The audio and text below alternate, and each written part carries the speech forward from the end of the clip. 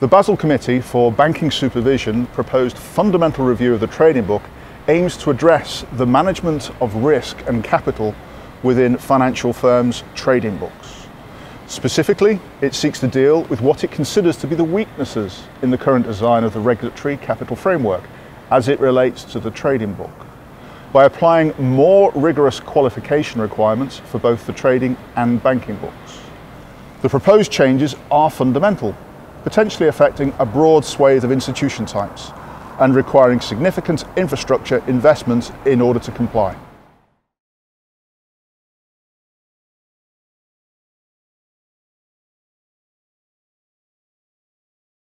The first component to discuss is the changes to the trading book boundary. The BCBS proposes in effect to change the definition of the trading book. Under current rules, firms that buy an asset for trading purposes would typically hold that asset and its associated risk in its trading book where it would attract an 8% capital cover requirement. But should the market move against the asset and reduce the possibility of liquidating that asset at a profit, firms are able to transfer it to their banking books, which are designed for longer term holdings and attract the lower 1.6% capital cover. To eliminate the temptation to arbitrage between books, the BCBS proposes introducing strict rules around what qualifies for inclusion in the trading book. Much hinges on the trading firm's intent, whether it acquires an asset either as part of a short-term market play or as a longer-term investment holding.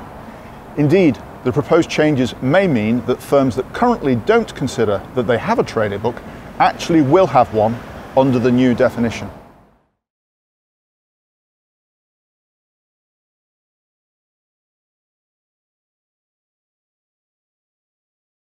The second component of the fundamental review of the trading book is the emphasis on the standardized model approach. Under existing rules, banks involved in proprietary trading have two choices when it comes to measuring their risk levels and applying them to capital adequacy calculations.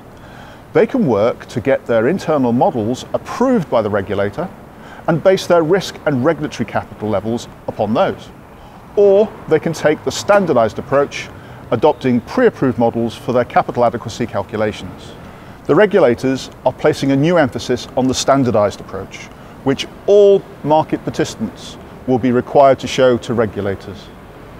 As a result, the standardized model will become the effective minimum requirement for capital calculations, and most likely the default for comparison between banks' risk and capital levels.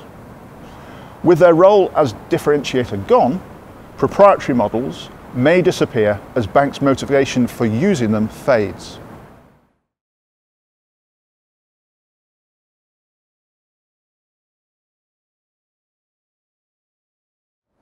While industry consultation on the proposed rules is still pending, much of what's being discussed is expected to make it to the final rulemaking, and that may come into effect during 2017.